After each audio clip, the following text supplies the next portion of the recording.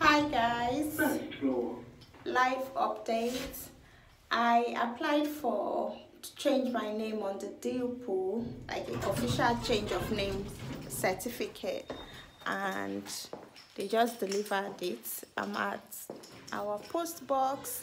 I just got the change of name deal pool back to me, and I just got the change of name deal pool back to me, and it's good because I already started changing my name. I've changed my names with some banks, but some other government organizations wanted me to attach a deal pool, for example like the Home Office, and also like the, I think, HMRC tax people. So I had to pay for the depot. I paid £22, and this is the document. They attached the checklists of everywhere I need to change my name with, and the amount I paid is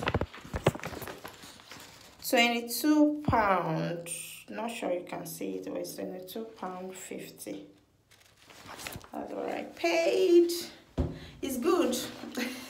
And this is the change of name document right here with me. This red one here, that's the change of name document. So let's change name.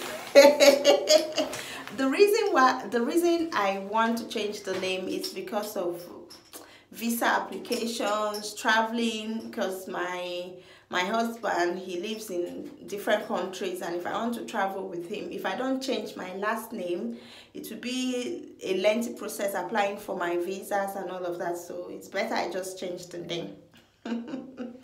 And secondly, if you're married and you have the same last name, you save a lot of explanation. How is she related to you, or how is he related to me? But if we have the same last name, it's quite easy. So that's me there. Not sure you can see me, but that's me. Life of married people. So now I need to change my name with HMRC. I need to change my name with banks. I need to change my name with Home Office, employer, hospital, GP, a lot of things. All right, see you later. Bye. Bye.